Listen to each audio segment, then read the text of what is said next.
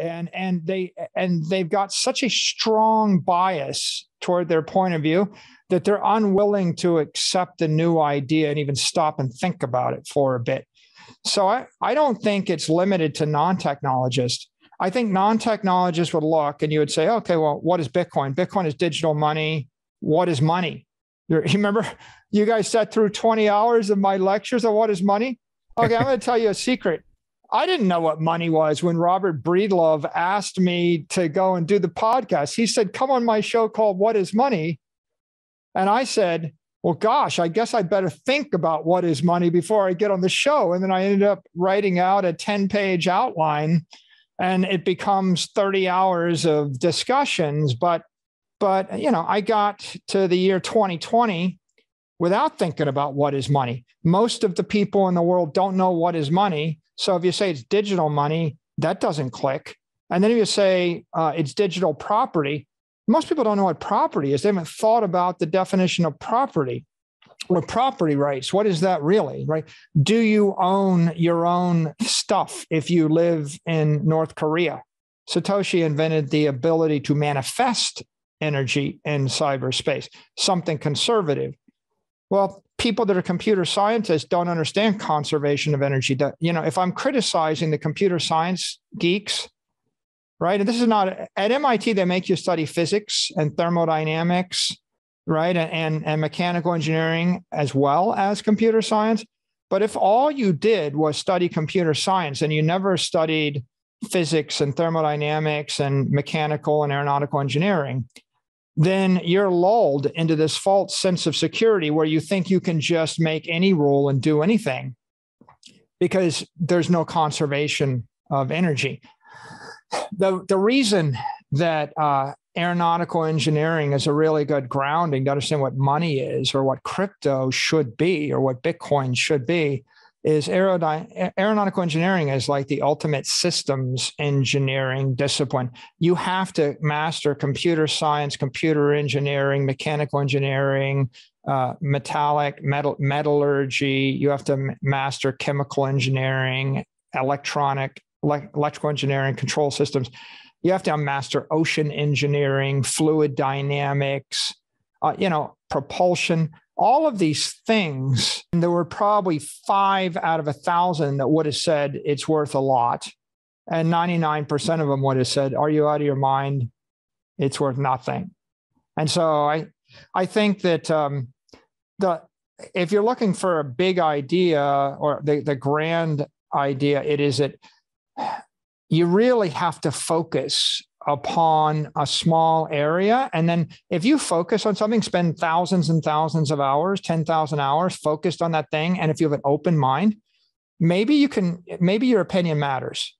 And then I'm not going to give you my opinions on the 99% of the stuff in the world that's really important because I haven't focused on it.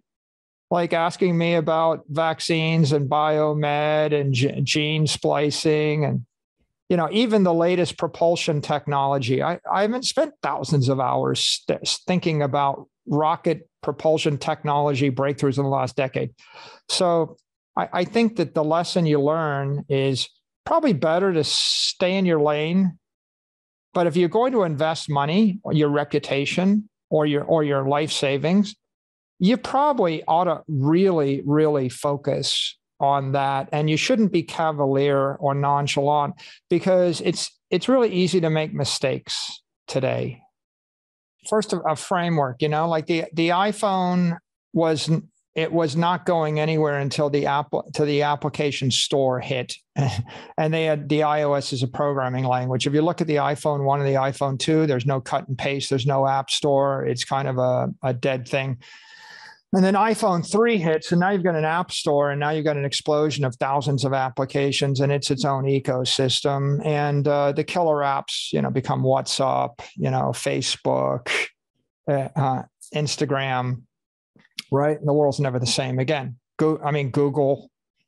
But if you look at Bitcoin, think superconducting energy network. Okay, I want to move energy at the speed of light for friction free, for free, and I want to instantiate it forever, like put it in a crucible.